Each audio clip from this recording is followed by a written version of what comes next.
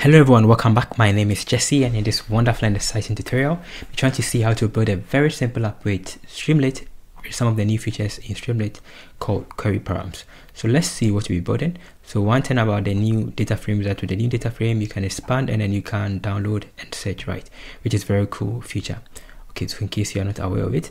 So let's see what the app does. So if I come back to the particular application, I can go back here and I can just go slash. Then you can see that I have some query parameters. If I go with visualization and I specify bar chart, the plot it is automatically changed to bar chart. I can change it from here to, let's use something like, let's say, scatter chart, and then we have a scatter chart. Yeah, right, very nice. By just using the query params, I can go back again and change it to line chart, and now we have a line chart. So how do you build something like this in Streamlit? So I'll go back again to our workspace, and then we stop our app that is running. We'll just stop this app, and then we will go back again. So let me stop this one and exit the old one, and then let's create our app.py, and I'm going to open it with VS Code. So this is going to be our location where we'll be building our new app, right? So inside my location I have my app.py and my data that I want to work on. So first we will import Streamlit as always,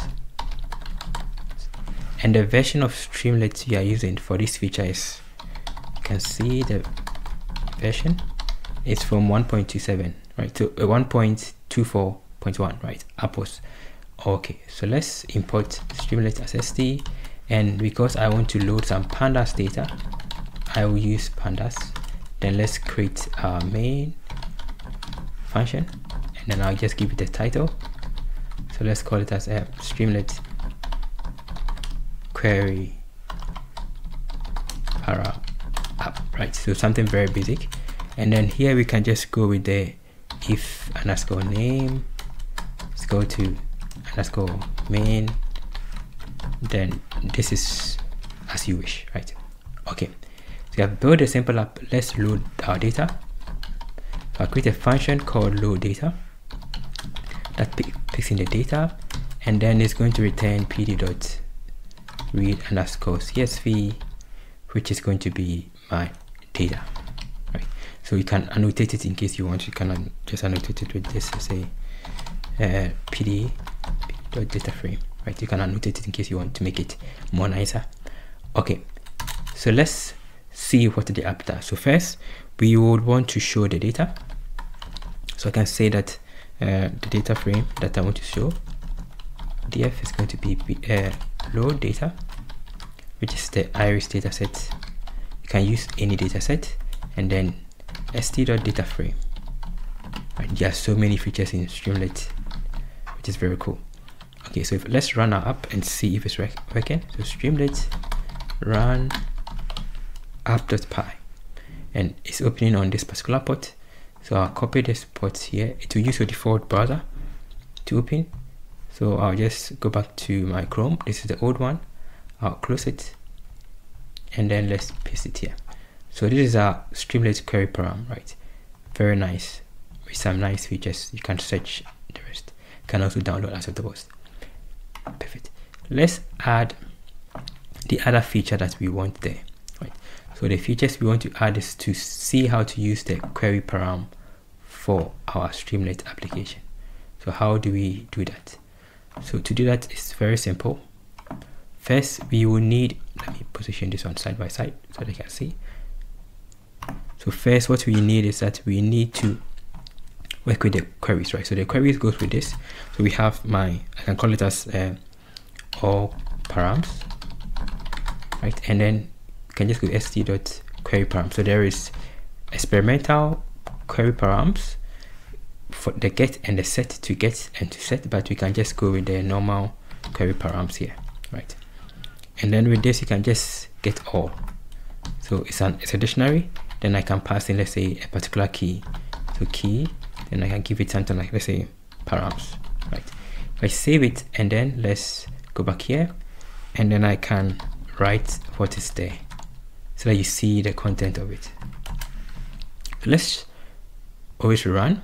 If I come down here, I can just go back to the backslash, then like how you do normal query, question mark, then I can pass in a value. So let's pass in a value, let's say params, then this can be something, right?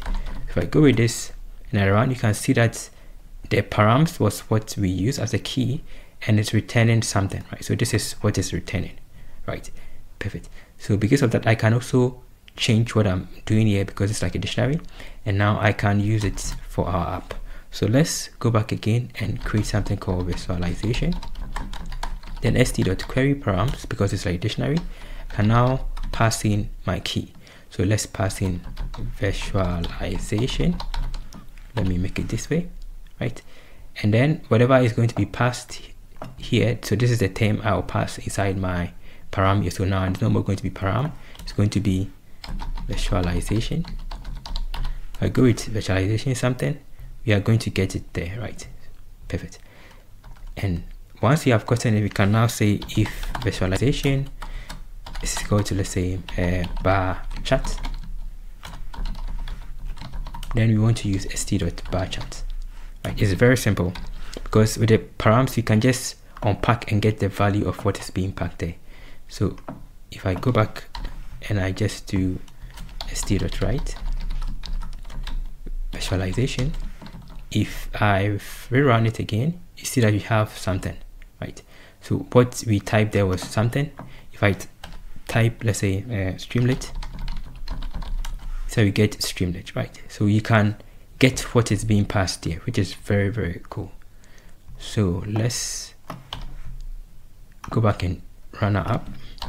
So we're going to say that if that's the case, we have our data set here. So let me bring the data up. You load the data outside, here. Perfect. And then we're going to say that if it is that I want to pass in my data frame, and then I can give since the bar chart, we need an s as this, right? So it can be anything. So we can just give it as sepal length, and then we can also give the y as this as going to be, let's say, sepal width, right?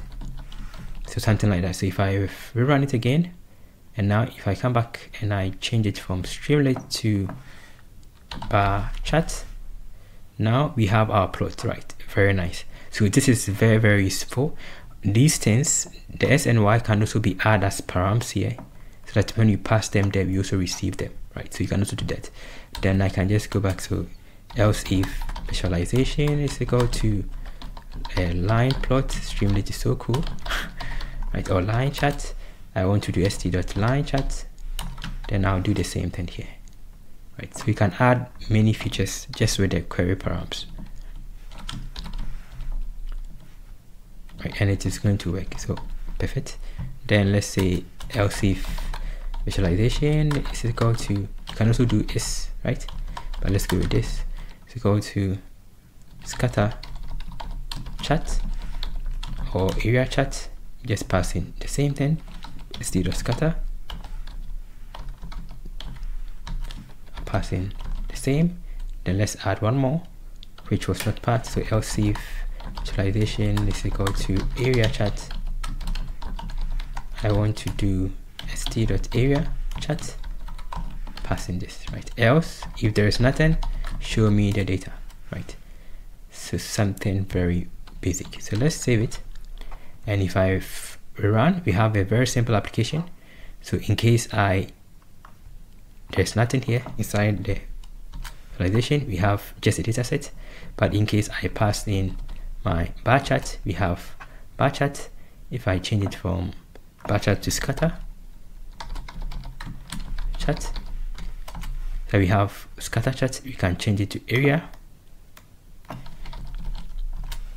and we get the area chart. Very nice.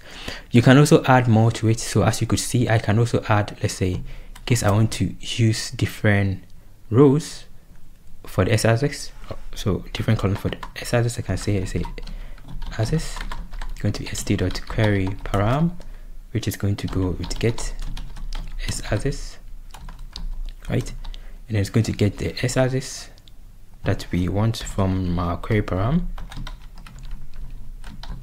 and I want to give it a default, right? So it's very important to give it a default. So I can just give it as, let's say, a sepal length, and then instead of using the X here, I'll now replace the S here with my X axis, right? So you can do something like this. So let's always run.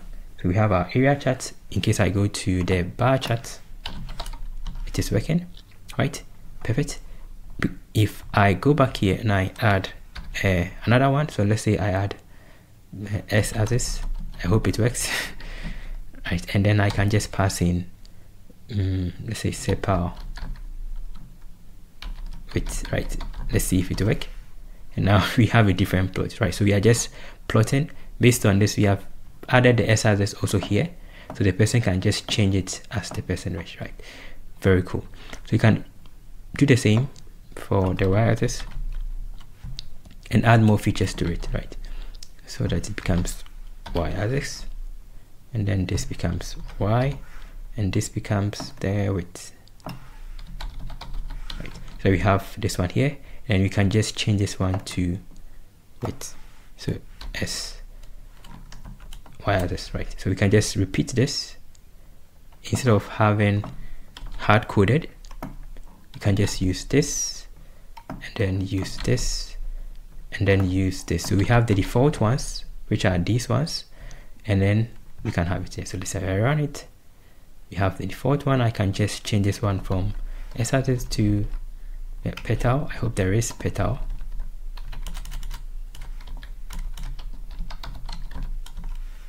Yeah, we have petal. So we have the S sepal width, petal width, right? And then we can also change it and add another one to it. So and Y axis, let's go to, let's say, petal length. So now we are no more using, right? So we have gotten a very nice app. You can just change this one to scatter or line, and you have a different plot.